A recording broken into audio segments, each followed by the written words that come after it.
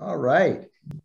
Good to see people coming in. Welcome, welcome, welcome, or as they would say in France, bienvenue, bonjour, bon après-midi, et bonsoir, depending on where you are in the world today. I'm assuming that the majority of us are here in the United States, but I know for a fact that several of our panelists are joining us from France, from the Loire Valley itself. And I suspect, based on last year, that we'll have a handful of people joining us from other parts of the world too, either immediately or via recording a little bit later on. But as you're coming in, I can see already as the chat kicks up here, people are veterans. They know to say hello from where they're from and all that other good stuff. So thank you all for joining us from New Jersey, from Nevada, from various parts of the good old US of A. And welcome, Nola. Hello, Nola. Hello, New Jersey again. And it's going to be great to kick everything off here momentarily and welcome you to our, Li-Meng, is this our ninth BevCon, our eighth BevCon, our 10th BevCon? No, it's just our seventh. It's number 7. It feels like 9, feels like 10 with COVID these days, right?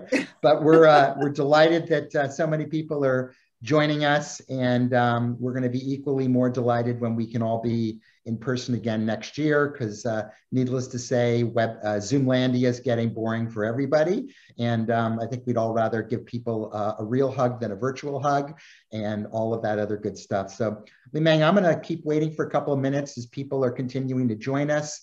And hopefully not boring with wine. So no, not boring with wine. The wines have your kids. I meant compared to me on screen and stuff like that. You know, I'm not. Evan, on your worst day, nobody could say you were boring. Oh. You know, and that you never have a worst day. I'm thrilled to work with you. Hi, I'm Madeline from Detroit.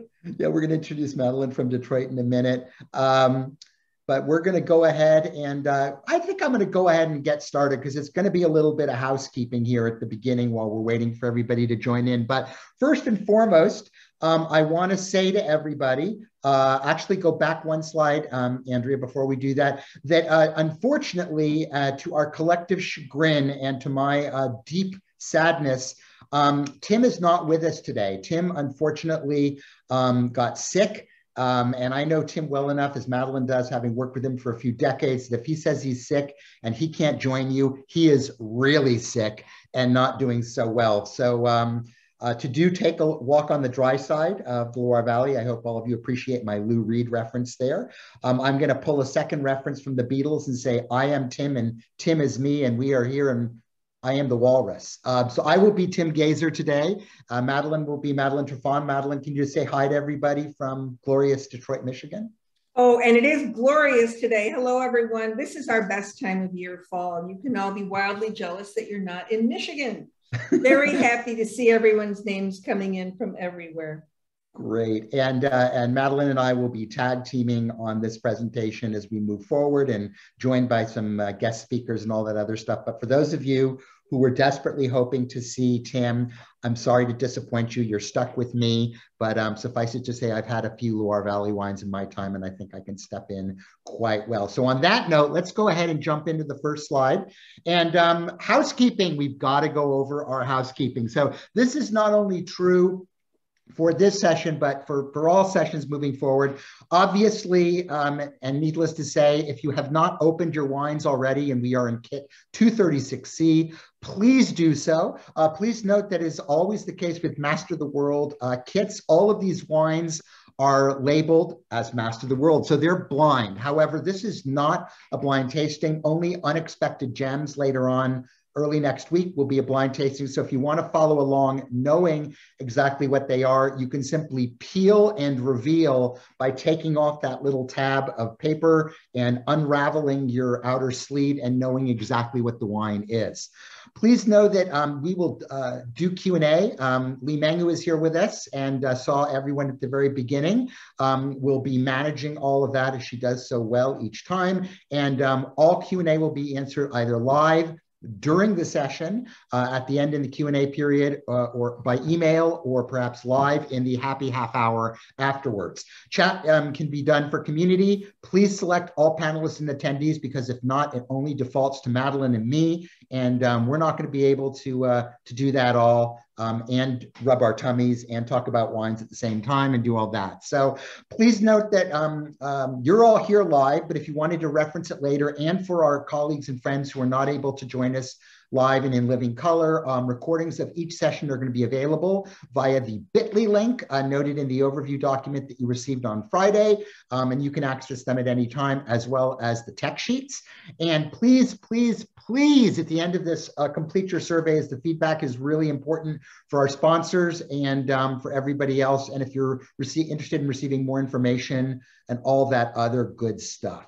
So with that said, on the next slide of housekeeping before we jump in, and with that, as with all Master of the World kits, mtwwines.com, please, please, please do not wait. It's our first one, so we'll cut you slack today. But in the future, a jump start is great if you really want to analyze the wines blind. Do so in the blind format, and do it as a full workout or just quick picks if you want to have fun. Go to mtwwines.com, enter the kit, in this case 236C, and boom, go through it. If you're competitive and want to do the leaderboard, 608L under the join or create a group at the top of Taste and Reveal, which is where we'd be doing this anyway, is a great place to do so. It'll be fun, as last year was any indication, of following along and seeing how people are doing over the entire process of sessions. And then finally, in the MTW, under Reveal Wine Profiles, which you can access either directly or after you've inserted your findings, Reveal Wine Profiles will give you lots more detailed information on the wines themselves, as well as profiles about the wineries and all that other good stuff. So without further ado, I'm going to welcome a few other people here to the call with us. They will be joining us later on, but so when you see them, you'll know who they are. We have Patricia Luneau from Domaine Jean Taillé, who will be joining us when we speak to Monatou Salon. Florent Baumard, who will be joining us from Domaine de Baumard a little bit later when we yak Sauvignier. And also on the call, I believe, is Emma Fontaine, and Emma is with Inter Loire. Inter Loire is the overall agency that oversees all things Loire Valley with respect to wine, and without whose generosity and support, we wouldn't be here today. And Emma, if you are on the call and would like to just say a few words of hello, we would love to hear from you. So please turn yourself on microphone-wise and video-wise, and you're welcome to say hi if you're there, Emma. We'll go through a moment of radio silence to ascertain whether that is the fact. If not, she can join us later on in the happy half hour to do everybody. Okay, well, that said, as far as the wines go, because you have all of your wines poured out, I would encourage you, because boy, I know I am the last person to ever want to do this, and I've been had this happen to me, as Madeline has as well too. Please feel free to jump in and enjoy the wines at your own pace. Taste as you would like, taste as you would enjoy. Please note that we will cover the wines individually, and when we are speaking to a specific wine, you will know. There will be a slide there, and either Madeline, myself, or a winemaker will be speaking to it. But needless to say, I hate seminars where they talk for 55 minutes and then blast through 6 wines in 10. And we're not that kind of people. Evan? We ain't them. Yes. Emma is now on if she wants to say hello. Emma, would you love to please join us and just welcome everybody? We've got our delegation going, and we'd love to hear from you. To say bienvenue. Hi, thank you, Evan. Hello, everyone. So I'm Emma Fontaine. I work for Loire Valley Wines in France, and I'm so happy that we're participating at BevCon this year.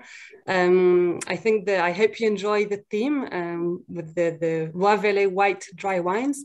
And I'm really pleased that we've got 2 producers from the Loire Valley today, so you get to talk to them later. So I'd like to thank Patricia for being online, and Florent also for being online with us today. So thanks to both of you, and I hope you all enjoy the conference today. Thank you, Emma. Merci bien. Great. On that note, I'm going to hand it over to you, Madeline. Yes, I should unmute myself. Hello, everyone. It's wonderful to be here with you. And I was just thinking about studying the Loire at various times in my life, which you have either begun to do or are circling around and reminding yourself of it. You can read through these slides as we go along and we'll riff on them a little bit, but at 625 miles long, France's longest river. And what does that mean in wine speak? It's impossible to generalize about viticulture Loire. And, you know, we have some wonderful maps, which, by the way, we're going to review the one, hopefully you've got it in your cunning booklet that was in your kit. It's a spectacular booklet. And it is, comes to us from Vin de Loire, Val de Loire. And there is the map that we'll be referencing and that you'll be following along. But that said, what I was thinking of when I started in the business more decades ago than I cared to admit, what was available in a secondary market was Rosé d'Anjou, Vouvray, then Sancerre and Puy-Fumé, really very little red wine. But when it became available to us finally, which it is with enthusiasm, things became references, especially the grape variety Cabernet Franc. You know, Sauvignon Blanc and its incarnations in the Upper Loire, and beyond anything else, Chenin. So we've got wines in all styles, ranging from red to white to rosé to sparkling. We've got, you know, bone searingly tart to unctuous in terms of dessert style wines, but always with that fabulous, spectacular acidity. Rosés are a specialty for sure. And sparkling wine, you know, this is the area that produces a stunning amount of sparkling wine. And the other thing too, the thumbprint of this region to me is the unbelievable values of the wines from here, and value with the capital B, meaning wines that way overperform in their price points. Today we are, I know Muscadet is going to forgive us. We are, because it's in our heart, that we are celebrating the grape varieties Sauvignon Blanc and Chenin in their dry incarnations. The thing I think that touches all of us in the business about the Loire, and Evan made this comment earlier, that if he had to do one wine dinner with, you know, 12 wines from one region, it would be from the Loire Valley, right? Because of the diversity. But I think also beyond that, if you dig a little bit deeper, you have the acidity we refer to, a distinct minerality throughout the different expressions of terroir moving from the Atlantic inland. And you have terrific varietal expression, very rarely, if ever, masked with oak. Easily enjoyed, certainly, but with complexity. So we can't generalize, but we can certainly continue to dig deep and learn about Loire wines and all of their expressions. Evan? Thanks, Madeline. Yeah, this is an extraordinary area and a cradle for so much of what French culture is based upon. Next slide, please, Andrea. So when we talk about the Loire, historically, it's relevant. I mean, you can go back and whether you're talking about Rabelais or Joan of Arc, the 100 Years' War, the language. And I always remind people that, you know, I'm a big foodie, as many of you know. I was a chef before I was a sommelier. And in reading a great book, if you're a food person, pick up Waverly Root's The Foods of France, or Food of France. And he reminds us so well that long before Paris, long before all these Michelin restaurants, long before anything else, French food as we know it, the bastion of French food, started in the Loire Valley. I mean, it really is a very, very important place for that. And suffice it to say, Madeline talked about the diversity, styles, soils, grapes, characteristic appellations. And I meant that in my heart of hearts, because, you know, how many other places in one singular region could you start with a sparkling wine, move to a dry white wine, go to something off white, shift into a rosé, then go red, end up with dessert and everything. Loire Valley gives you the ability to be able to do so. And as a testament to the region, obviously it's now on the World Heritage List as well. So very, very important. But for a lot of people who are not wine people, as we move on to the next slide, it is not about the wines. It's really about the chateaus. For people, and I have a lot of friends who are architecturally driven, historically driven, and travel the world. And needless to say, the Chateau at Chambord which is one of the most recognizable of all chateaus, not only in France, but globally, and the largest in the Loire Valley, I would add, is just a stunning piece of architecture. My dad was an architect, and it was built for Francis I a long time ago. Did you know, Madeline, it was originally designed as a hunting lodge? Who knew, huh? I didn't know that, but Yeah. Tim told me that it has like an unbelievable staircase. Yeah, and the other thing is, if you look architecturally, for those of you who spent time in Turkey, you'll know that Francis I, when he decided he wanted to build this hunting lodge, actually had it designed around the skyline of Constantinople. So who knew? Okay. Who knew? Second slide of Chateau, for those of you who are equally Chateau folk, is Chenin and Sauvignon. And Chenin and Sauvignon, which will be appearing on the screen momentarily.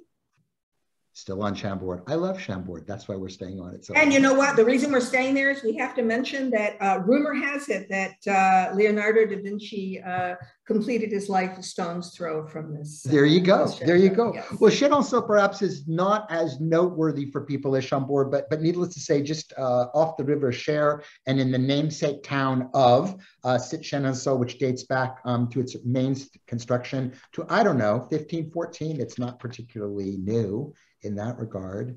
Nobody's laughing. All right. But it's a beautiful chateau as well. I'm laughing. All right. And on that, let's go back to wine, Madeline, to you. Okay. So we've already talked a little bit about the, the diversity of wines from the Loire. We didn't really talk, we're celebrating white wines today, but we can't forget the expression of reds. And I think I mentioned briefly Cabernet Franc, but certainly Pinot Noir and Gamay as well. But just to remind us, as we move from the Pays Nantais to the west inland, we've got Muscadet, aka Melon de Bourgogne, with Fol Blanche planted there. In Anjou-Saumur, we've got, really the land of Chenin and Cab Franc with the appellations Anjou, Savinière, which we're going to become intimate with, thanks to our friend Florent a little bit later. Coteaux du Layon, Cour de Chaume, and Bonnezeau, all of which are spectacular expressions of dessert-style wines.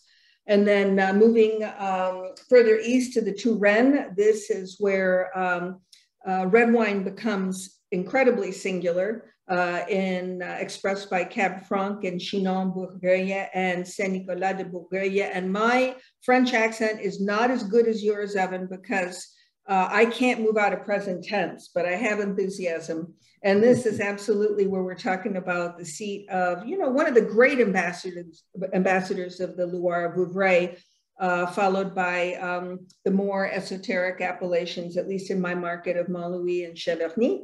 And then finishing up with the Upper Loire, which, is funny, is actually, the centre, the central vineyards, because this is really exactly the center of France.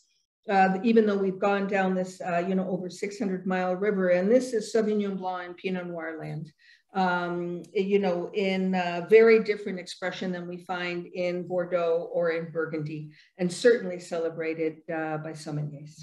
Great.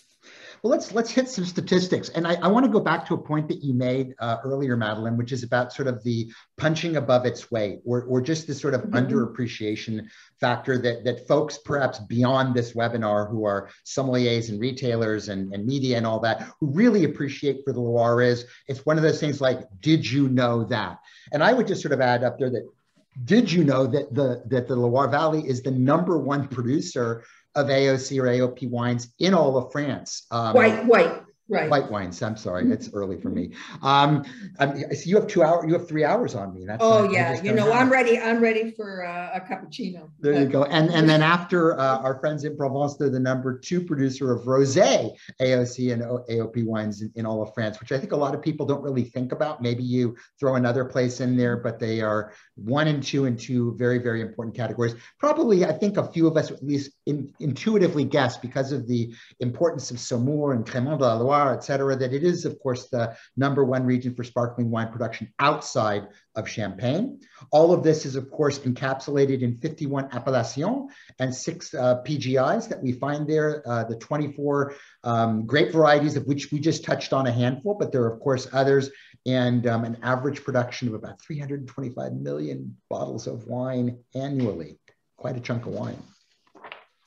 All right, what are we tasting today? Hopefully you jumped in already. Madeline sort of alluded to the fact that we're going to focus on two of the three primary white grapes that we find in the Loire Valley, again with our tip of a bray to our friends in the west, in the land of Muscadet, but we're going to be focusing on Sauvignon Blanc through the prism of three wines, a Chenin and Sauvignon, a Montoussillon, and a Quincy. And then we will be moving to Chenin, where we'll be focusing in on a Saumur Blanc, a Sauvignon, and then finishing up with a Vouvray. All of these six wines are dry, knowing that particularly with our friends in Chenin, we have varying degrees of dryness on the open market today. So you want to show us that map again, Madeline? It's such a cool map, but maybe. Oh, yes. And by the and we're going to talk through this. You know, a couple of people are asking about the booklet. If you did not receive it, Andrea, you can make it available to them in a digital format, correct? At least that's what Evan and I had thought to mention. Yes, we'll be emailing that out with a follow-up email. So everyone, even if you didn't get the hard copy, you will get that via email. Great. Because this is a really killer map, and I'll tell you why. When I, Google Images and now Google Earth are my best friends in trying to remember where something is from, especially a region this diverse and complex. But this is a particularly nice map, especially some lucky enough to see the small print, and trying to find a good map of the Loire. So, we're moving from Pays Nantais, where Muscadet rules, and then we're moving into Anjou Saumur, the area in red, where we're going to be tasting two wines. The number 4 wine, the Saumur, which is located in the southeastern portion of the region, and Sauvignon, which is on the north side of the Loire. And then we are going to the Touraine. The most famous wine there is undeniably Vouvray. And Touraine, I love to overstate the obvious, takes its name from Tours, this beautiful city in the center. And we are tasting number 1 wine, the Paul Buis Sauvignon Blanc, comes from actually this small little township called Montrichard. And then we're going to finish up with wine number 6, Vouvray. So both of these are well, we have actually Sauvignon Blanc from Paul Buis and Chenin from the Vouvray number 6. So we're riding both horses, 2 grape varieties from that area. And we're finishing up in the Central Vineyards, AKA the Upper Loire, with Quincy, which is going to be wine number 3, and Montoussillon, which is wine number 2. So Quincy is west of the city of Bourges, and Montoussillon is just a stone's throw north of Sancerre. Madeline, before you jump into talking more specifically about Touraine and all that, can I ask you just some overview points, just very broad strokes, and we can do this before we start our voyage and journey into Chenin Blanc a little bit later too. What are your thoughts, your broad strokes on Sauvignon Blanc in general and the Loire Valley? I love you where your ESP is working. Evan and I have known each other for a long time. We actually grew up in the business on parallel tracks, though his has been more, expressive than mine. I've been very happy to sort of hide in plain sight in Detroit, but we do read each other's minds on occasion. And I was just thinking, because I've been sitting here sipping on wine number 1, 2, and 3. And to me, Sauvignon Blanc is, the essence of it is in the Upper Loire, because what it displays is the grape variety at its most primal, certainly acidity that ranges from mouth-watering to piercing and even dominant, flavors that are, certainly pulled by citrus, most notably, I would say white grapefruit. I never think of pink grapefruit in the Loire, though I'm sure it surfaces, so in that respect, it's wildly different than New Zealand, really very, very rarely touched by any confusing oak tones. And a little bit of pyrazine, but in its most friendly, you get sort of this raw bell pepper quality and maybe snow pea. You also get, these wonderful herbs like lemongrass, chive, cilantro. But to me, it's The pungent aromatics are unmistakably Old World and Loire, and so is the mouthfeel. And that acidity pulls the best wines. It's just, it brings them to terrific length. Would you like me to opine about Chenin? We could do that. Why don't we do that when we get to Chenin? We get to Chenin, because we just talked about two questions. I think there was a quick comment. Are all of our first 3 wines 100% Sauvignon Blanc? Oui. The answer is oui. And just my own thoughts. And I think what's interesting, and I've chatted with several folks over the last couple of years, many of whom are on the seminar with us today. But it's interesting, and I'd just be curious to your thoughts specific to Loire Valley and specific to Sauvignon, Madeline, if with some of the very warm vintages we've had recently and climate change being there, are you finding that the wines are changing a little bit? Are you finding that piercing acidity may not be as piercing anymore, or that white grapefruit may be kissing a little bit towards the pink grapefruit a bit? Or are you finding that the signatures are still so strong that we don't worry about it? I think you ask the best questions. I think unlike, let's say, Chablis, where I think, what's happening if, the alcohol inches up just a little bit or the ripeness does, the wine simply show better young. And then the mouthfeel is a little more forgiving. They don't need food. I think with Sauvignon Blanc, we tend to get, especially with winemaking tendencies, inching a little bit more regularly towards lees contact, right? We get sort of a fleshier mouthfeel and expression. I think the aromatics, to me, have not changed much. I don't think we've even gone near anything that verges on tropical classically, unless it's in the warmest years. And I don't know, at least to my perception, I haven't thought about the acidity levels changing. I have thought about it when I taste Chablis with regularity. I haven't thought about it when I think of Loire Sauvignon Blanc. Maybe the wines appear a little bit more balanced in their youth. And that, of course, is to our great advantage since we drink them young/too young.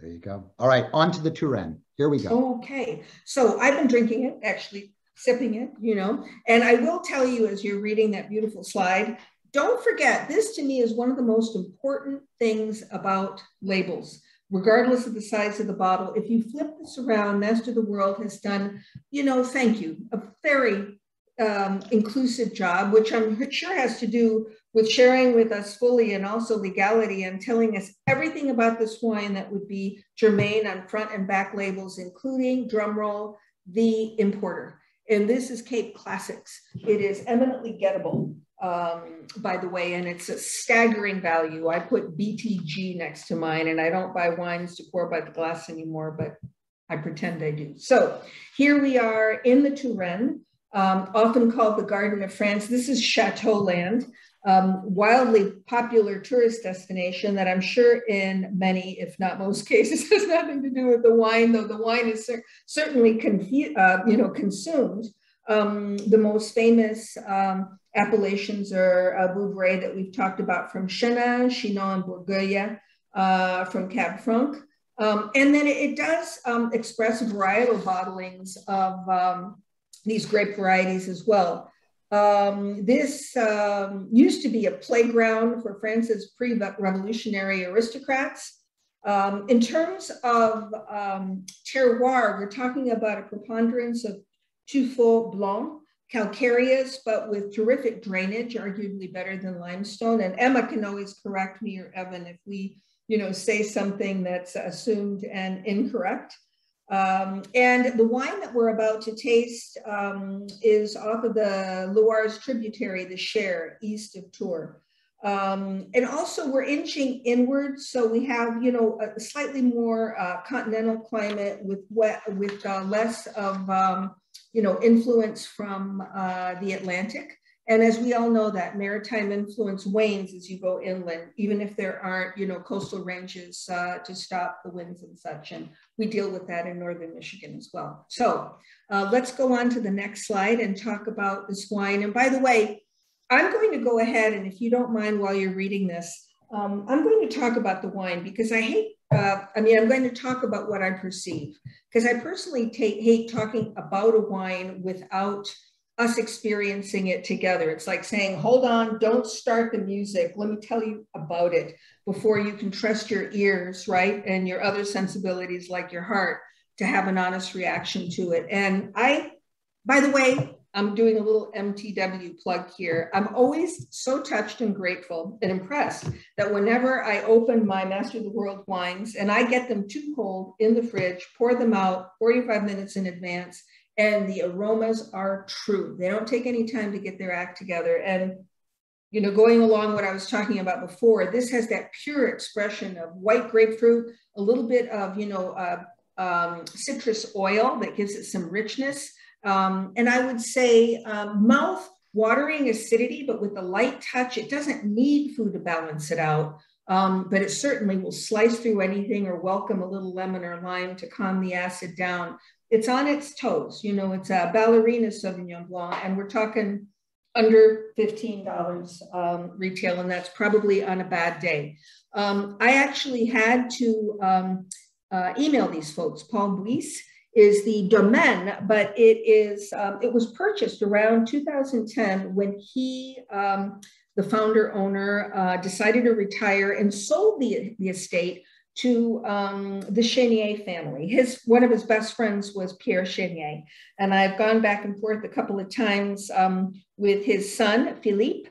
Francois is the winemaker, and he has a third son, Louise. So basically, Paul Buisse, whose estate has stayed intact, is now owned by the Chenin family. And here we have an absolutely wonderful picture of these this cave that has a specific name, Cave de la Boule Blanche, which means the caves of the white ball, referring to the tuffo. This was a cave dwelling initially, and the tuffo was used for reparation of a lot of the Loire castles. So, you know, there's a connection between the chateau and the terroir here. The gentleman that we see on the right, I don't see it. Let's see, hopefully they're there. Ah, yes, they are, and I'm not sure who's who, but we've got Paul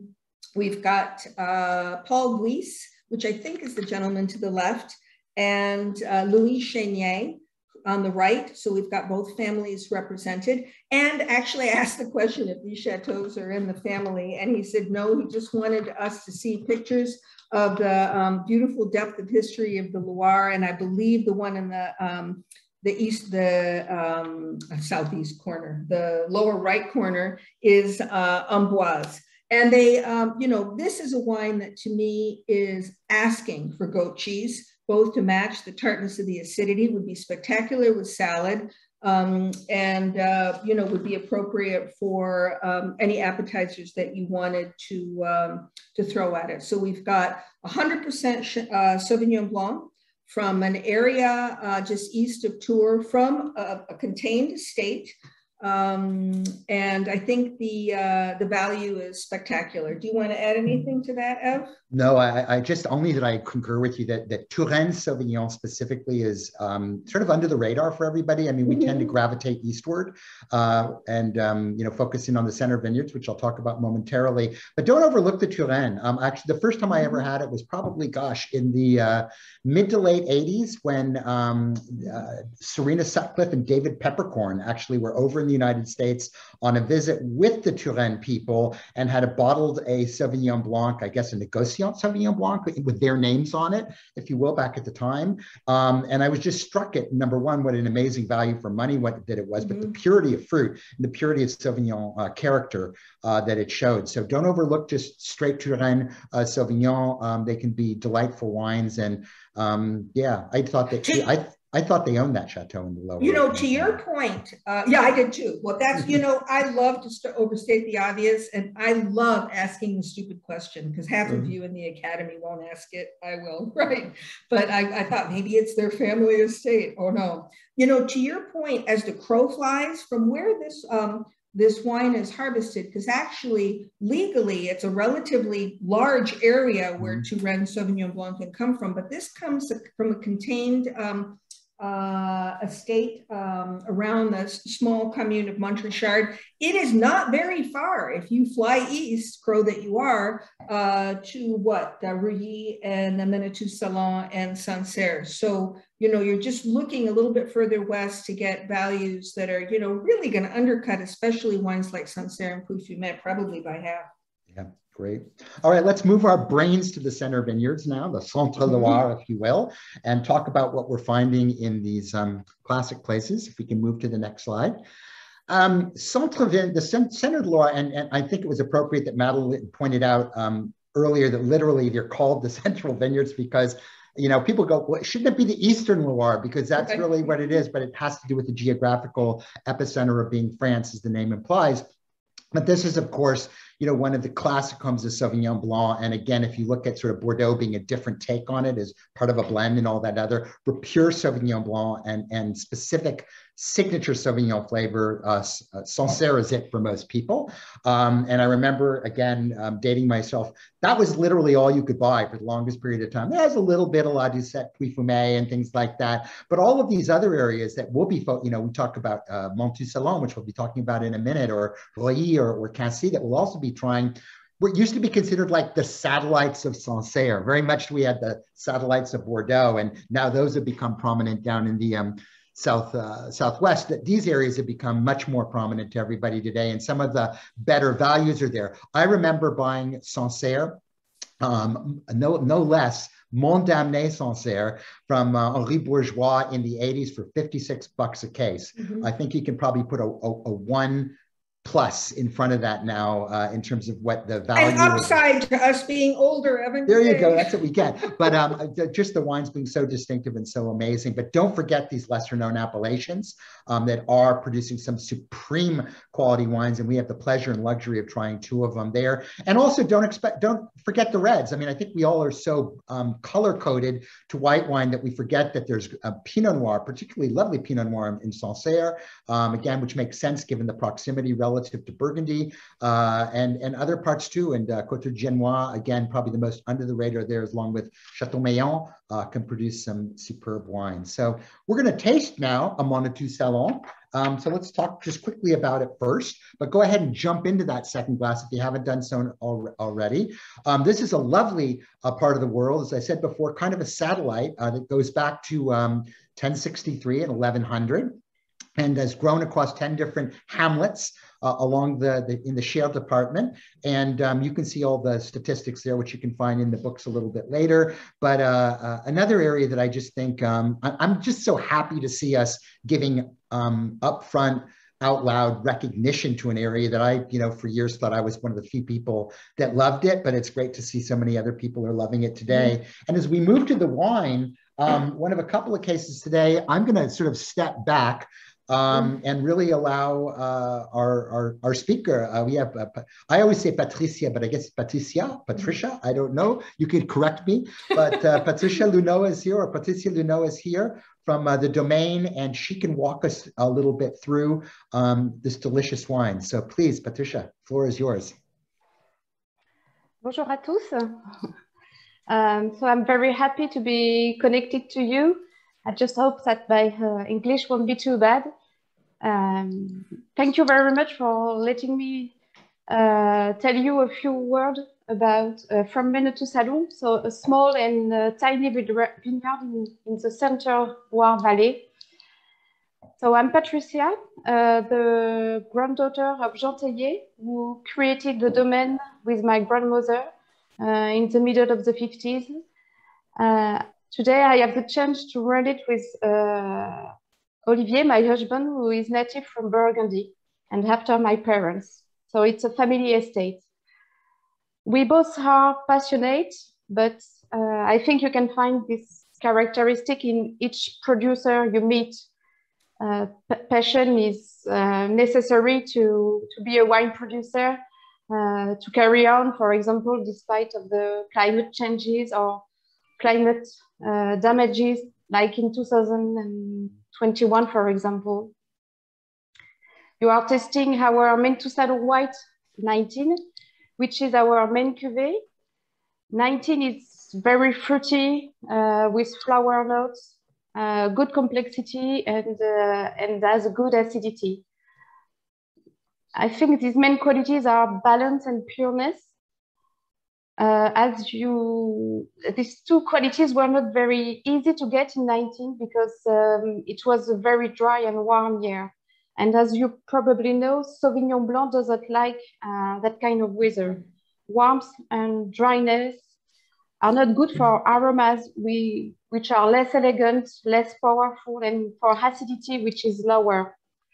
Acidity, of course, a good acidity is part of the identity of white Loire wines. It's like, to me, it's like a spinal column.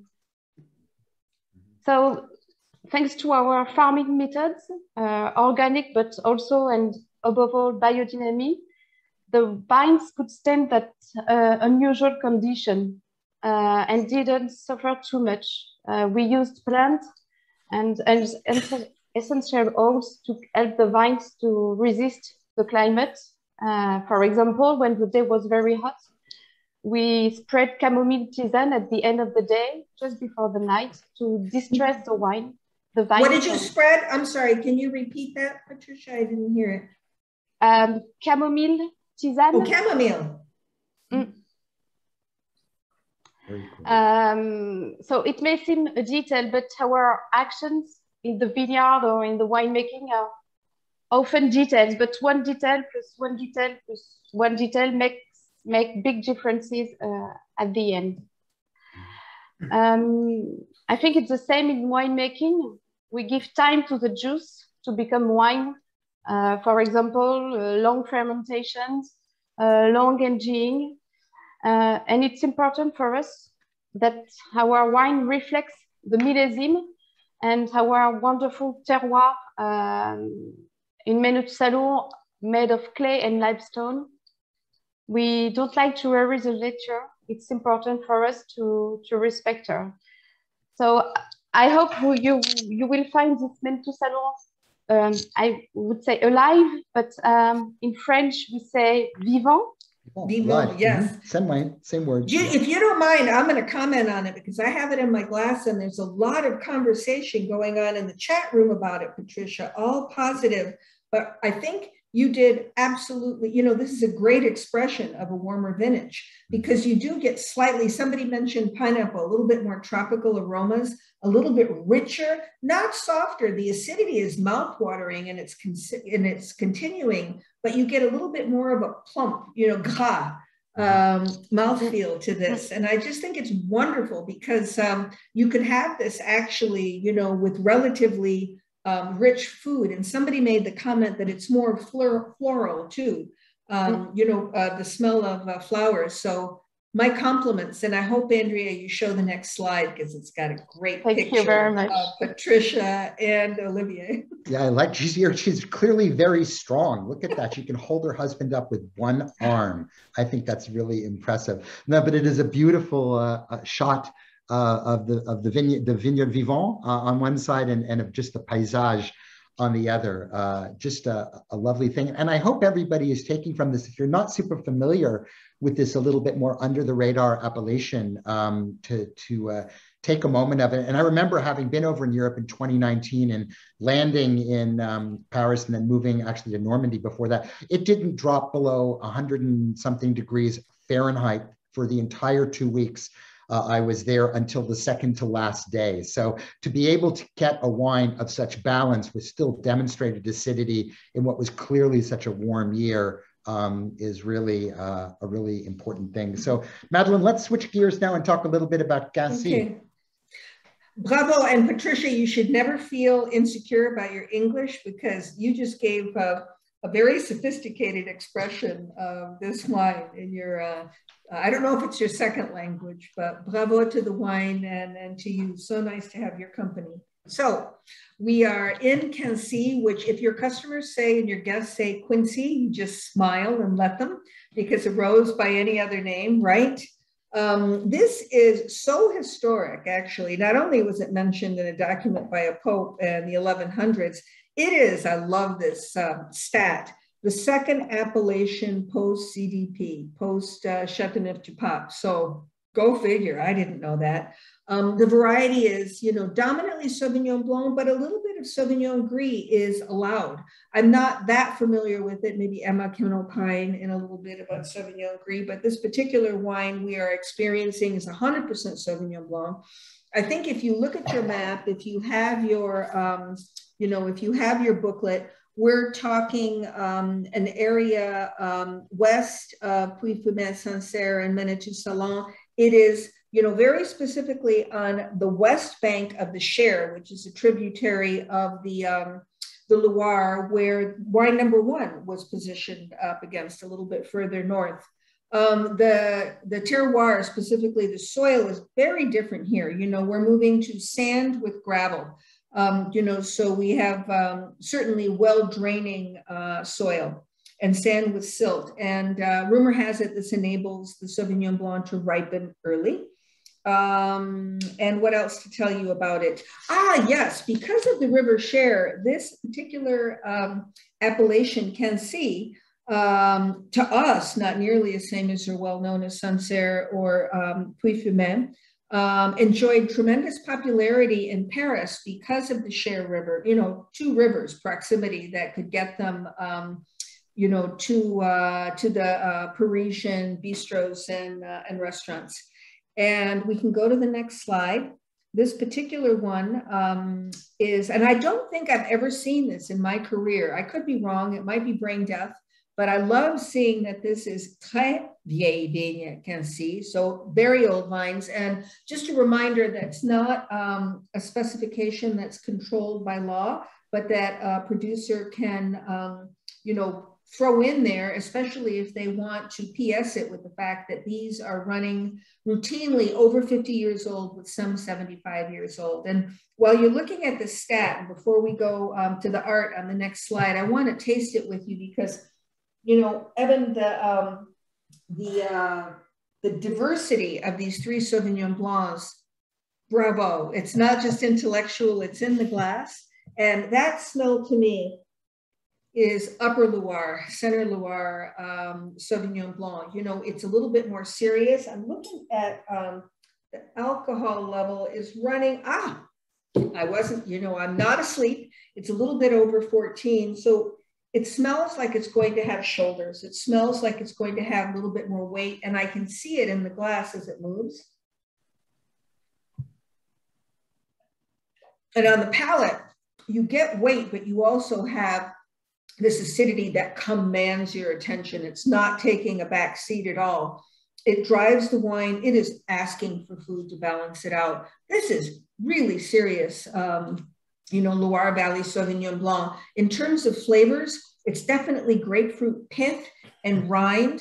You know, not so much of, you know, I think fresh green herbs for sure. I always think of like, I just mowed the lawn because I like to mow the lawn, or fresh parsley. And, you know, I come away with something that's full-bodied, weighty, balanced, has a life ahead of itself, because I think it hasn't started to express layers, but I know they're in there. It's pretty impressive, Sauvignon Blanc. This is an estate wine. I believe they produce under 10,000 cases. Hélène Mardon runs the domaine. Yes, and there are the 10,000 cases. I had done a little bit of reading as well. And I think, you know, they make a point of telling us that they use indigenous yeast, a practice that a lot of winemakers buy into because they feel that it adds to the complexity of the wine.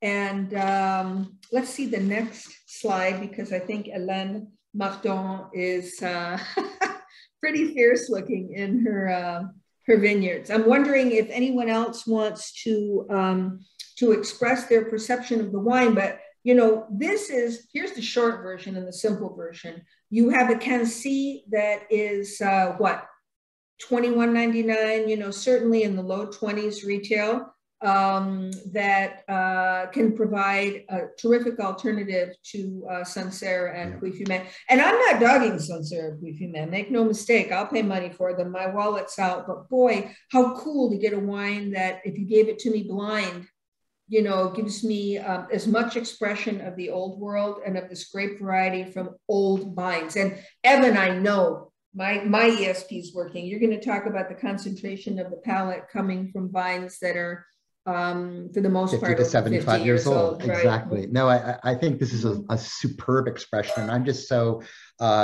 tickled pink. I don't know what the expression is, to be able to show people that you can achieve, these levels of expression of volume, if you will, in wines that don't necessarily carry, the Sancerre name on them or even a Puy-Fumé name on them, but we're getting that. So I applaud Emma and the team for suggesting that we went a little bit off. It's a lot of wine. Yeah, and to that point, sorry to cut you off because I don't want to forget, this is an importer that's well known to all of us, Skurnik. Yep. So, you can get on the phone and call Michael. Annoy them. Yes. All right. Before we move to the next wine, and I'm just mindful of time and the fact we've got 3 wines to still taste, and the fact that we want to, have some time for everybody at the end. Just a couple of and by the way, I wrote smells like it's gonna have shoulders. I'm gonna start using that one. That's a great wine, Madeline. Thank you. I promised I'd come back to you. Your general thoughts about Chenin before we embark on these next 3 wines. Chenin is, something beloved and dreaded in blind tasting circles because it can be confusing. I can speak to it in and I'm talking very specifically about Old World Chenin, which for every practical purpose is the Loire Valley, correct? It shares some characteristics with Riesling, notably acidity. And also, to me, the dominant fruit is always a combination of fresh and dried peaches and apricots, right? Stone fruit. But it also has this other really hard to pin down Magnine characteristic that those, village elders of us who used to wash our cashmere sweaters when we could A, afford them, and B, didn't have washing machines handy, would call wet wool. And some people call hay, or an expression of earth. It also, if you're ever caught in a tussle on blind tasting between Chenin, Old World, French Chenin and German or Austrian dry Riesling, look at the alcohol level because you're talking about a warmer growing region. What I love about the classic expressions of Chenin and the Loire is that the range of, bone dry to very sweet.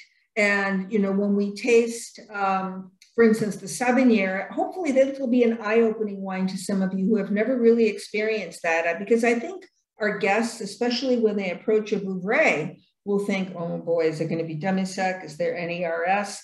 And I will remind us that Chenin Blanc's acidity will digest unfermented grape sugars terrifically. And what I mean by that, when you find out what the grams per liter RS is, you might be surprised. So, we're talking about this combination of stone fruit, florality, beautiful fruit blossoms that can be fresh, but are often sort of potpourri. There's a waxiness and an impression of botrytis, whether it's actual or imagined.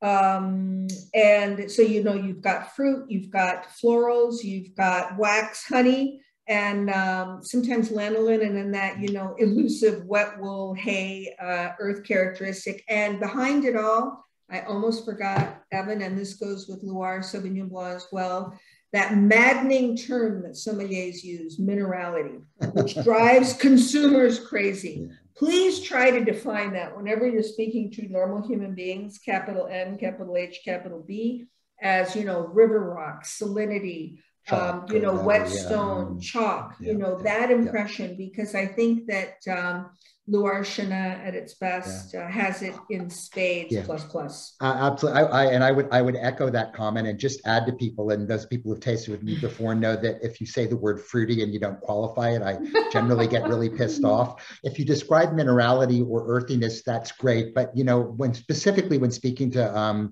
anybody, when you're trying to convey your thoughts, the more specificity, be it organic or inorganic, or, what kind is it? Is it compost, or is it forest mushrooms? Is it, to your point, flint, or is it chalk? I mean, we've had enough of those, and it's incumbent on all of us to try and explain that in such a way that people do understand it. So, and frankly, to your point, if you say, not like garden earthy, not like turned earth, but more of an inorganic minerality. And a PS to this, and forgive me for interrupting you, because I forgot, again, the elephant in the room. These are 2 grape varieties, Sauvignon Blanc and Chenin Blanc, that are either highly aromatic or semi-aromatic, depending on who you talk to, but they're not neutral. They're not like Pinot Gris and Chardonnay that take their characteristic largely from where they're grown and how they're made. Would you agree with that, Evan? Absolutely. And I have a list of flavors I was going to go over in my thing, and you checked off every single one of them. So I don't need to spend any time there. All right, let's get it specific here. And we're going to start in the area of Saumur.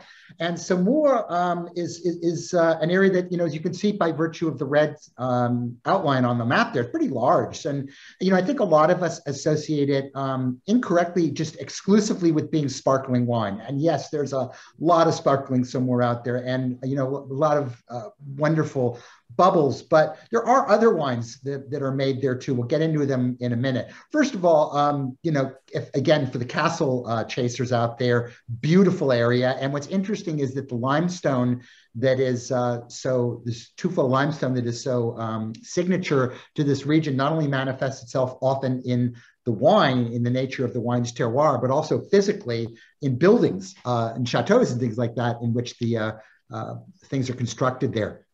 Not only sparkling wine, but obviously dry white wine. And one of the best reds of the entire region, of course, is Saumur Champigny. And we're not talking about it today. We're only in the land of whites, but do check that out a little bit too. Limestone, yes, a little bit of flintiness, yes, and some cailloux, those little pebbles definitely help define this area. Don't overlook, there's a little bit of Chardonnay to be found here too. Remember, as we talked about very earlier, there are 24 different grapes in the Loire Valley. So we're not going to hit every one of them all the time, and we're focusing in on the big ones. But let's move to our first glass of wine, which is a Saumur, specifically from the hamlet, the township of Saint-Cyr. This is from a single vineyard called Le Onedière. I tried to track down if this was an actual lieu-dit or not, and I couldn't find anything there. It may be, but if not, it wasn't available to me as I was looking through it here. But I think it's a lovely expression of what it is. And what's interesting to remember within the overall commune of Saumur, if you will, that there are these sort of townships, these hamlets. And Saint-Cyr, to me, is one I've enjoyed because it's really, perhaps more so, I don't know, comparing it to, say, like Breze or one of the other adjacent areas, it's more weightier, it's more powerful, it's more volume, it's deeper. You do get this sort of strong Tuffo, limestoney expression and I think it manifests itself in the wine there. It just shows so many aspects of the region well, but maybe with the volume kicked up a little bit. There's a lot of clay in these soils too, around everything else too, particularly in Monsieur Duvau's wines, and specifically in the Onedière vineyard. Pretty much straightforward as far as it goes there. A little bit of neutral oak for texture, mostly stainless steel. I do think more and more, maybe they're publicizing it more, but maybe they're actually doing it more. And you mentioned this at the very beginning, Madeline, a lot more focus on lees and lees with these varieties that we entertained in the past, neutral oak, etc. Gentleman's been around for a long time. The Duvau family is in their 8th generation. And the most current generation, Fabien, if you will, is taking over from his dad in 2008.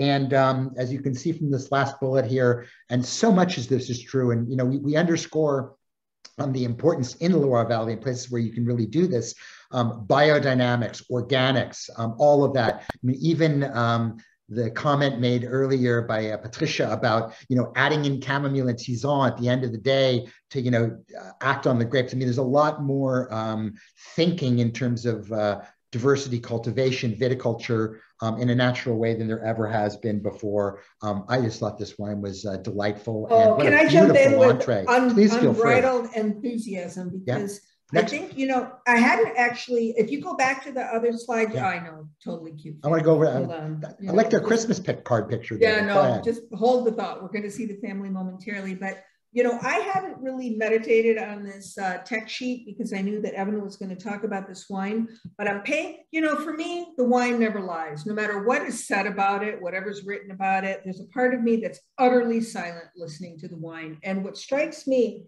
about this wine is the mid-palate complexity of this wine and intensity of this wine. And then I'm looking at 6 months on the lees, a neutral barrel, and there it is. I feel it. Chenin's acidity is there, absolutely at the topmost of my, the sides of my palate, but it's not pulling my attention. It's not the elephant in the room. What is that mid-palate weight. I'm a big mid-palate girl when it comes to, holding the wine on my palate and just paying attention to that plumb line of flavor and the mouthfeel. And I think the lees and the neutral oak, the neutral oak is loosening the wine. So it's more, I think, generous in its expression of flavor. And the lees give it, if Chenin could have a combination of, sort of tart, limey acidity with this nice, smooth, silky, even satiny mouthfeel, here it is. It's pretty impressive. No, I know. Not so much about aromatics to me at my tasting, but absolutely about mouthfeel. Sorry, go ahead. No, I was just going to say, and everything that if you look up Saint-Cyr, and you spend time talking about it, it delivers on everything that this particular area is supposed to be all about, which is about the volume and all that. And I'm just, again, here's a wine called Saumur. We don't think about Saumur. Yes, we think about Vouvray. Yes, we think about Sauvignon. Yes, but Saumur, okay. And what a mouthful of wine it delivers. Just delightful thing. And if we do move to that other picture, I just wanted to point out that if I were going to do a Hallmark card, I would use the picture on the right side for my family at holiday. What a handsome family, just all the way around, and some beautifully handsome vines, I might add, to the left. So let's move on to Anjou. Thank you, Fabienne and Emmanuel. And I'm going to turn this back over to you, Madeline. Well, hopefully, Florent is with us. Do we know if Florent is with us or not? I know. Yes, there he is. Good. Hold on, Florent, just a moment. I won't say much because this is your subject and this is your wine. And I have to tell everyone that I have been lucky enough to use Domaine de Beaumard Sauvignon on multiple tastings. So I'm so happy not to be listening to myself talk about it too much, but to be listening to the man who made it. But just to put it in a frame of reference, we are in Anjou, which is, again, broad strokes between Pays Nantais to the west, Atlantic coast, and to the east, the Touraine that we've been talking about. You read about Anjou history. I tried to and to shorthand it to you, but it's impossible, other than to say that the expression of political power and its movement from hand to hand is, palpable. Pretty impressive. Yes. This is palpable. And, too much for my little brain to remember early this morning in Detroit. We have such a range of expressions of Chenin Blanc here. And today we, the ones that are very prominent are the dessert expressions, but the dry expression of Chenin Blanc is from a tiny appellation called Sauvignon that I really think, and this is my opinion, even if Florent weren't here, is the fingerprint of dry Chenin Blanc at its best. And I will bet money has inspired much of the terrific old vine Chenin Blanc in South Africa. And actually, that's a question I'm curious if Florent has any, interaction with those guys or not. Can we go to the next slide? This is a region that was settled, meaning AKA invaded by the Romans and, way back when. The vineyards were established by, monastic culture, no surprise, that happens everywhere in France. The soils are really unique, and Florent may talk to this, this blue schist and volcanic debris that you have expressed on your website. And I think more than anything else, when I think of Sauvignon, I think of that, that term minerality that we sommeliers tend to use. This is definitely wine that sommeliers adore. It is Chenin Blanc at its most concentrated, driest, and most age-worthy expression. So that's all I'm going to say. And I have to say how happy I am to meet you, Florent, because I've been a big fan of your wine for a long time. And welcome. I know we're all thrilled to have your company. Well, hello everyone. Thank you very much, Madeline, for these wonderful, precise explanations. I won't have much to say, which is just as well. And as you say, the wine should talk for himself. So, can you tell us a little bit just about this, either this particular vintage or, any winemaking methods that you employed that we should be aware of, just so we can appreciate it from the head and from the heart? Well, it's 2018 you have, isn't it? Yes, yes. So I'm drinking the same, so it's good. 2018 was about the only kind vintage to us in the recent years. We had severe frost many times, and 2018 was generous. It's quite a classical expression of Savagnier, I would say. At least for here, I'm talking Beaumard more than Savagnier wines in general. The reason why I will not be more precise on the quality of the vintage more in details is that Chenin Blanc, as you mentioned earlier, is a versatile grape, and it's a difficult grape in the sense that it can produce both sweet and dry wines, and if I summarize its qualities, it would be that it ripens unevenly. It's a vine which is quite vigorous, and the grapes can rot easily, and they can keep a good acidity when they're ripe, even if they're ripe or very ripe.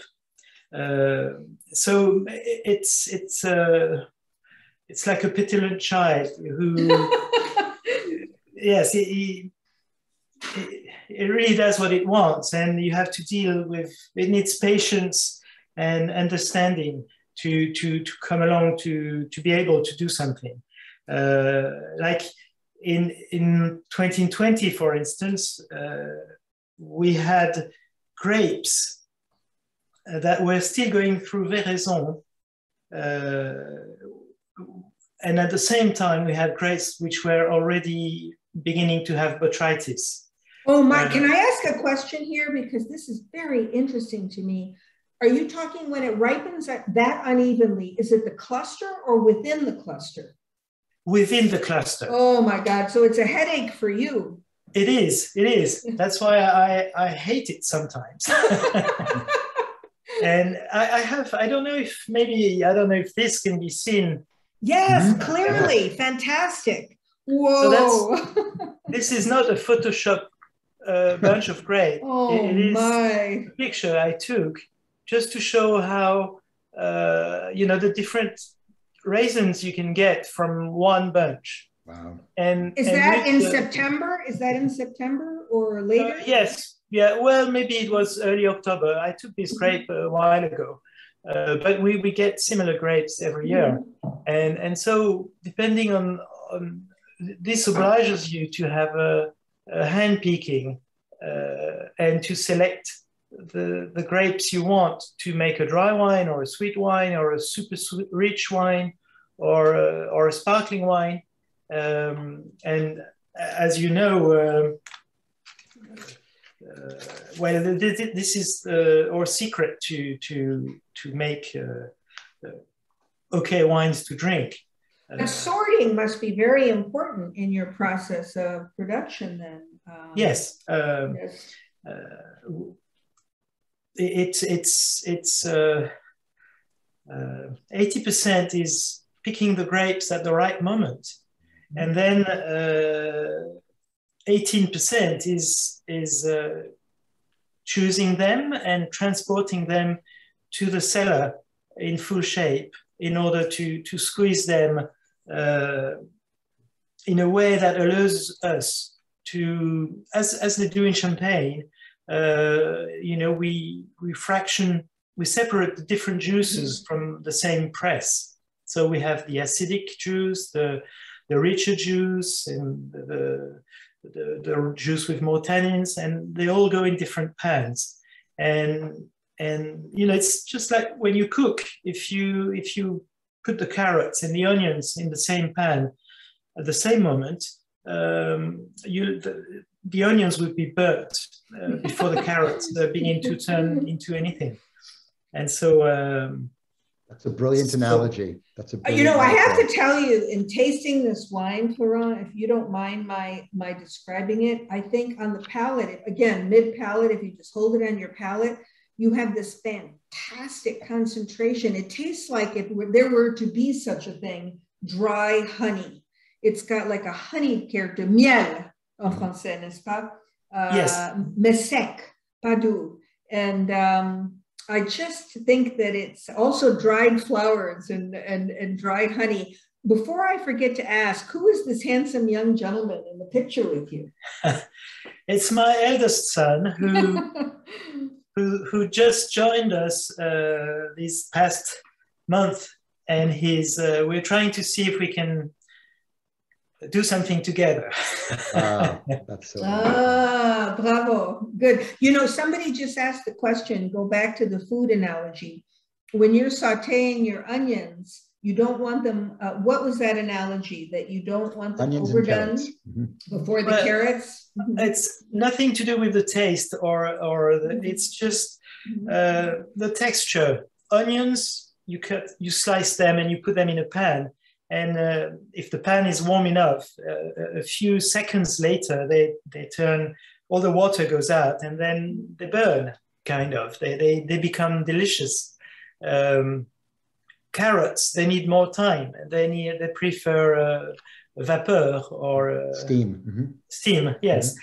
And so for the grapes, it's just the same. A grape that has at early stage of botrytis, like if I put my I don't see you, so I don't know if we see it. It's we can see it. Yes, you can see it. Yep. Yes. Let me. Bravo, parfait. That's it, right there. You see it? I don't. Is there there's a brown one on the left part or right part? I don't know. It's in full shape, but it's brown, and that grape was just like the one next to it, which was yellow or green, a day or two before. It's early stage of botrytis. That means if you pass your finger on the skin sticks to your finger, but the flesh of the raisin of the grape is not touched at all. So if you eat that raisin, you don't have the tannic feeling you get from the skins. You don't get that bitter phenolic character at all. Exactly. This wine is all potential to me. I'm interrupting you only because I don't want us to forget to address the ageability of Sauvignon. What happens when these wines are 5, 10, 15 years old, Florent? What do they smell and taste like? Is the acidity different? The perception of the acidity will be different. Depending on the vintage, it will vary a lot. And you may feel some kind of aromatical sweetness, but of course, this is bone dry, meaning less than 2 grams, and it will never become sweeter, but the feeling might be sweeter. It's like brut nature, but your perception is that I loved what you said, like an aromatic sweetness. It's an illusion of sweetness, right? Yes, exactly. Yes. And so on cold vintages, like 2004, for instance, where the wines were almost undrinkable until they were 10 years old. They're just beginning to open. So the influence of the vintage is very, very important. And so for consumers, I would say that if you open one of our bottles, like 18 today, for me, this wine, it's drinkable, but it's infanticide also. What if you had to drink it young? Because I hate to break this news to you. A lot of Americans will drink it too young because we have enthusiasm for you. What would be your favorite food to go with it? Well, maybe a ceviche of... Ceviche, huh? Yes. or there are wines that can match rather well different kind of spices, salt and sugar, also fruits and vegetables. They can, of course, on this vintage, I would prefer seafood and fish. Right, yeah. You know, a smoked fish or smoked fish. More than yeah, a fish with butter or this wine can handle a smoked fish. And you may not think that you had a lot to say, but you just gave us a 10-minute masterclass. Absolutely. And what dry Chenin Blanc.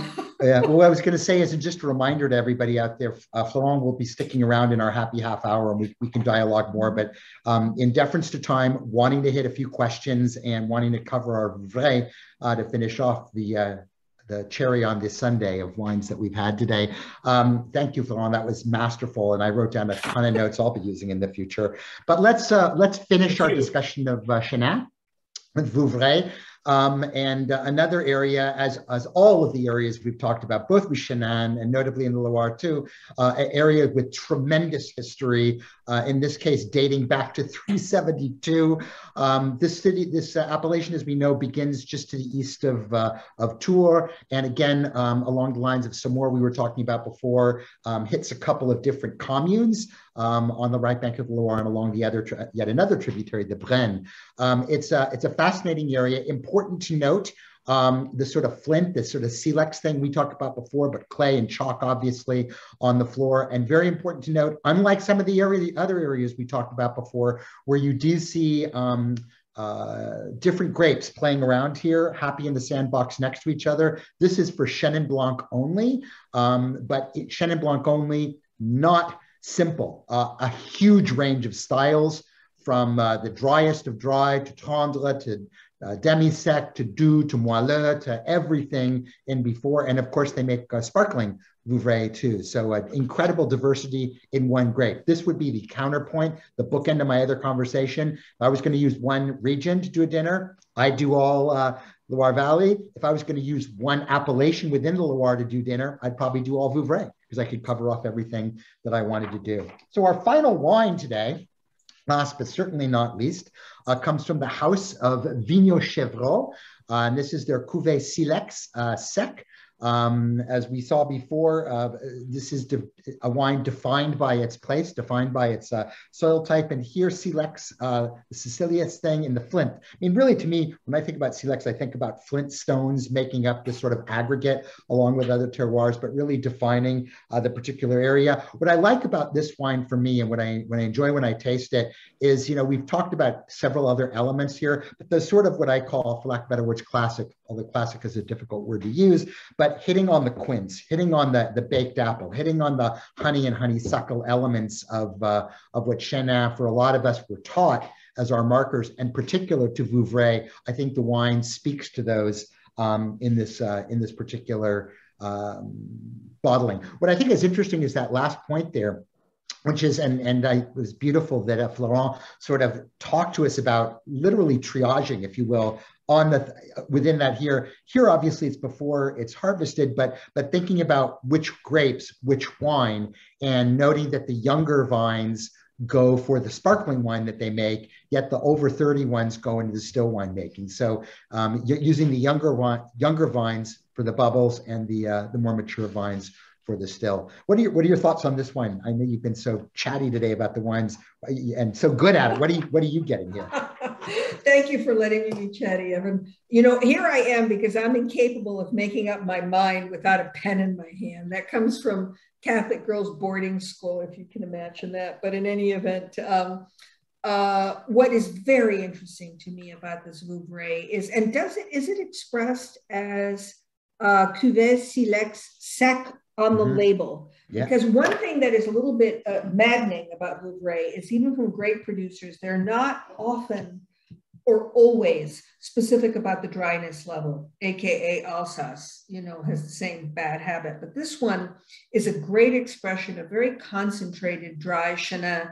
And I must be into shoulders today, because the comment I made was, this is very... Well, look at the next picture. Can you turn the slide? Look, yes. Shoulders. Well, there we go on the right. You know, there are the guys. You know, and those are those are powerful skulls as well. This is a broad shoulder Chenin Blanc. This is not ballerina wine. This is, you know, I want to get away from using the terms masculine and feminine and be more sort of inclusive in descriptions. But this is 4 square Chenin Blanc. You know, in that respect, it reminds me of Gruner Veltliner, that isn't, you know, doesn't have at all the same aromatics, but has this wonderful, without oak, presence of power. And I think this is also an expression of biodynamic viticulture, and it's hard to put your finger on it, but you get more concentration. Oh, somebody said, I want this on Thanksgiving. That's because you want to make yourself happy. You know, the one thing I would say that this wine lacks, and this is not a negative thing, of such an expression of powerful dry Chenin, it does not have much of an illusion of sweetness. It is all about like maybe whispers of things like peach and apricot, you know, and flowers, but it's more about concentration and breadth and depth. Would you agree with that, Evan? Yeah, no, I would, and I would also go back to that time-honored things that wines look like, taste like they're winemakers. And you know, if there was, you know, like if you got these like very lean, tall gentlemen, and their wines are lean and tall, and you get the sort of short, stout Burgundian Rhone guys, and they got the power. This wine is very much speaks to exactly the physical format of the 2 gentlemen here, very costaud and very deep, and the wine's that way too. I would concur with you about that comment there, and I think that this one, in that regard, you'd speak the classics of sort of the appley quincy thing come through more to me than that sort of layered, perhaps a little less on that kind of baked thing and more on that the other thing. But just a lovely wine, and I concur this would be good on Thanksgiving, which is not too far off. So. And you know what I would do? I would put this right next. I would put this right next to Florence Sauvignon in my cellar. This is where you buy, you know, 4 to 6 bottles instead of 1, right? And you sort of open one every other year and see what happens. How they're developing together side by side. That's a good thing. I might have to do that. I'm going to have to look at that. Well, as we move into our last slide, which is going to be Li Meng, for your cue to open it up, we're going to have some Q&A here. And Li Meng, why don't you, because I'm not that capable of following questions and doing presentations at the same time, but I'm sure there's some questions, and to the extent that we can bring in Emma and bring in Florent and bring in Patricia as well too to enjoy that. And then as a reminder, and I'll close it with my last slide in about 10 minutes, we'll have our happy half hour afterwards. But let's take advantage. I always try and put some time aside for Q&A. So Li Meng, please throw some questions at us. Great. We have one question for you, Florent. This is from Christopher. Does it feel almost like making this wine, the Beaumard, is more about the skill in assemblage versus the maintenance of the actual vineyard?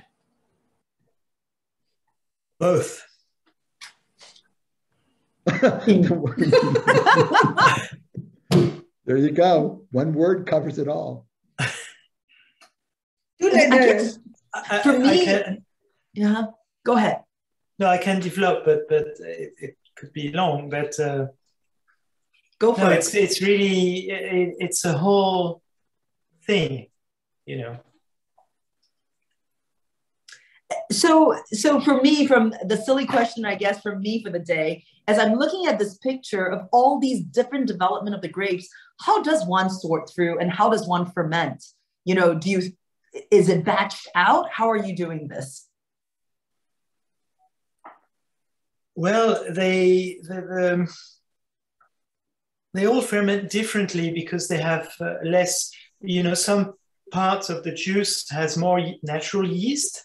And then if it's cold, it takes some time to start, but if it's warm and it's very matured, it can ferment very quickly. Then you have to moderate this fast fermentation. And again, it's like cooking. When you have 5 pans with different things on the fire, you have to keep on moving them and turning it on, off, tasting, deciding, changing your possible blendings, and there's no recipe because when you go to the market, you had something in mind. I want to make the greatest dry white wine, of course, And but then, you know, half of the grapes are not exactly as you wanted them to be. So you have to begin cooking in bracket differently. And there's no cooking really, but it's just playing with what we have. And playing is a nice word. It's not always a fun game. It's a difficult game.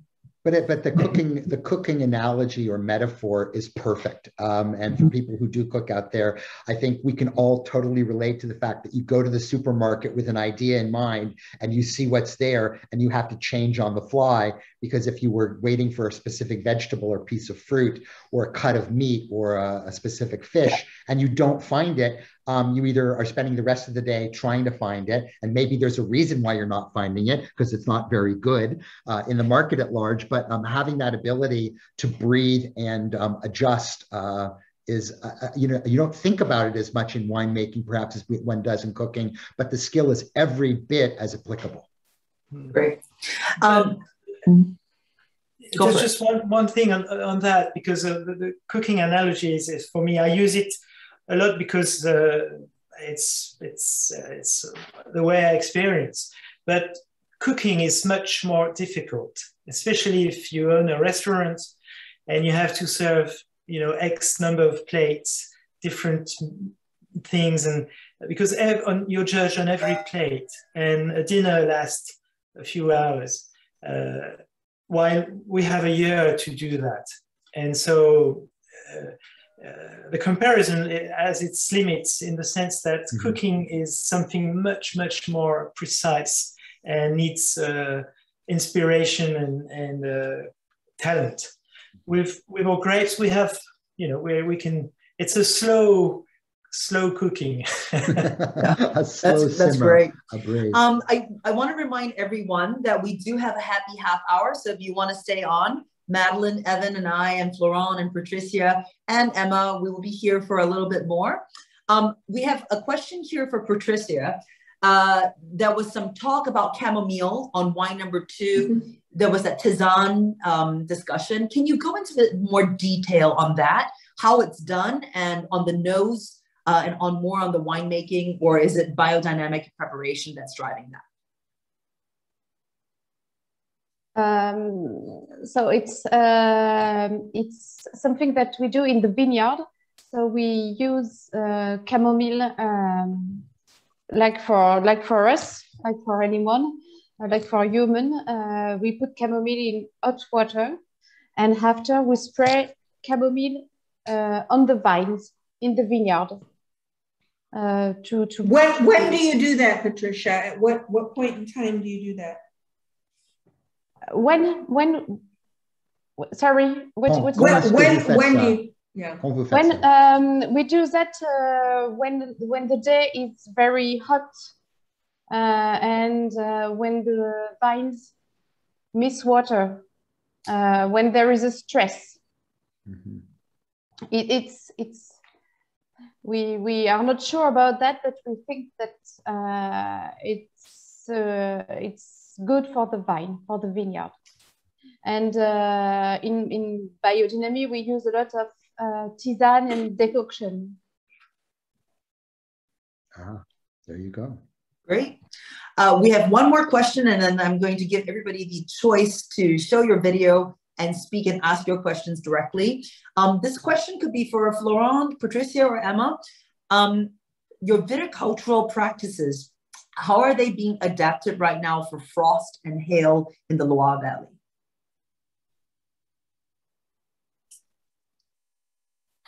Patricia, à toi l'honneur. Did that question make sense? It does. Florent, I can go for it, Florent, if you're able to answer it. Okay, because Patricia was talking, but I don't know, no one could hear. Sorry. Go yes. Sorry, we did. Sorry.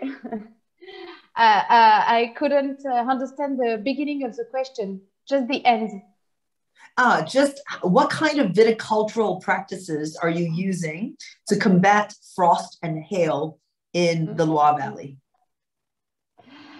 Unfortunately, in Menetou Salon, we don't have anything against frost, but we are thinking about it because we have more and more problems with frost.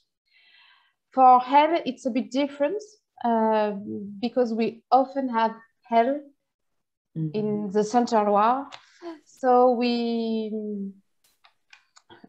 it's a bit difficult to explain in English. Vas-y, allez-y en français. Oui, oui, oui, je peux traduire. Donc, on a